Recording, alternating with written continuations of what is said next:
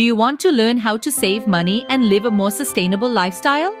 Welcome to a journey back in time to the 1950s era, a period known for its simplicity, sustainability, and frugality.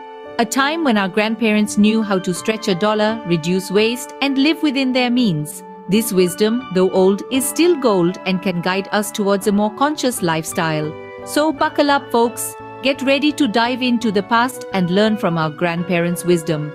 The first tip from the 1950s is embracing home cooking. This doesn't mean you need to be a gourmet chef, but preparing meals at home can save you a substantial amount of money compared to eating out. It also allows you to control your ingredients, leading to healthier options. The second tip is practicing mending and repairing. In the 1950s, if something broke, it was fixed, not replaced. This is not only a great way to save money, but it also reduces waste, contributing to a more sustainable lifestyle. Next, we have adopting a minimalist wardrobe. The idea here is to invest in a few quality pieces that are versatile and can be mixed and matched, rather than constantly buying new clothes. This reduces clutter and saves you money in the long run. Our fourth tip is shopping second-hand. This was a common practice in the 1950s, and it's making a comeback. You can find high-quality items at a fraction of the price, and it's an excellent way to reduce waste and support sustainability.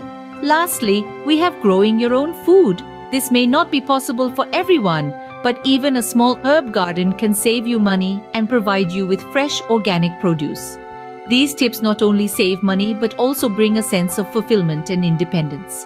Moving on to the next set of tips from the bygone era. Tip 6 underlines the art of entertaining at home. Instead of dining out or going to expensive clubs, try hosting game nights, potlucks, or movie marathons at home. It's not only cost-effective, but also fosters stronger relationships. Next, tip 7 encourages engaging in simple hobbies. Instead of pricey pastimes, consider hobbies like gardening, reading, or knitting that are both affordable and fulfilling. Tip 8 emphasizes conserving energy. Little things such as switching off lights when not in use or using natural light during the day can significantly reduce your energy bill while conserving the environment. Tip 9 is all about adopting a make do and mend mindset. Instead of buying new items, try to repair, reuse, or repurpose what you already have. It's a great way to save money and reduce waste. Finally, tip 10 advocates for prioritizing saving and living within one's means. By setting aside a portion of your income regularly, you can secure your financial future without compromising your present needs. By adopting these tips, you can lead a more fulfilling and sustainable life, just like our grandparents did in the 1950s. So, these were the 10 frugal living tips from the 1950s. Let's take a quick recap. From embracing home cooking to conserving energy, these tips are not just about saving money, but also reducing waste and leading a sustainable lifestyle. They underline the value of a minimalist wardrobe, the charm of second-hand shopping, and the joy of simple hobbies.